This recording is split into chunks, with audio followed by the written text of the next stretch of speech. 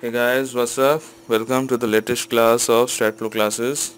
Well, in the last class we have already learned about how to do a translational repeat, how to add these cursors, means selecting of the translational repeat and all in various directions, in Y, in Z, in X. Very good. Fine. So now we already have this structure stretched in Y direction and 1 2 3 G plus 3 building. So now the thing is that we want to see its side view, top view and all. For seeing the view we have different tools here.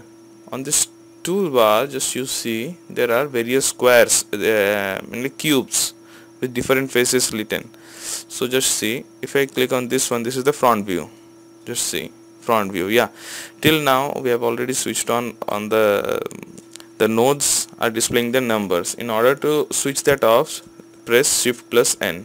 It just disappears, the node number just disappears. Okay, fine.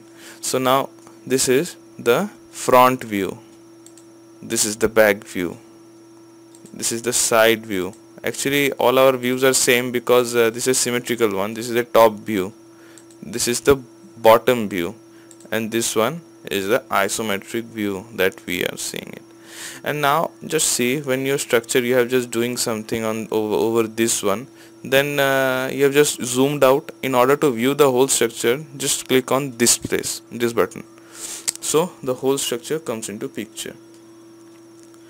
Now just think about it. I am having this 2 by 2 room here and I want to do something on this floor.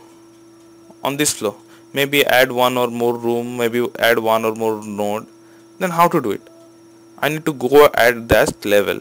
So for that one I note means there is a option given in STAAD Pro, that cut section. I can cut out this section and work on that place.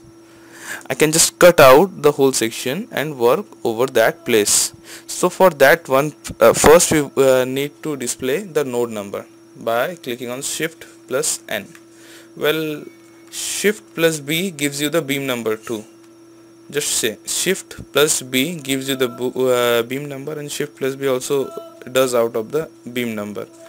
So just shift plus N and we are up with the nodes. Fine. Then go for the cut section. We have to select an XZ plane with node number. Say this plane we were considering, the node number is 19. Okay, just see, I have just selected the plane. Anything I want to do here, maybe I want to delete this beam, I can delete it down. Okay, just see, I have just deleted it without the whole structure. And now if I want to display the whole structure, just click on this one. I've got the whole structure.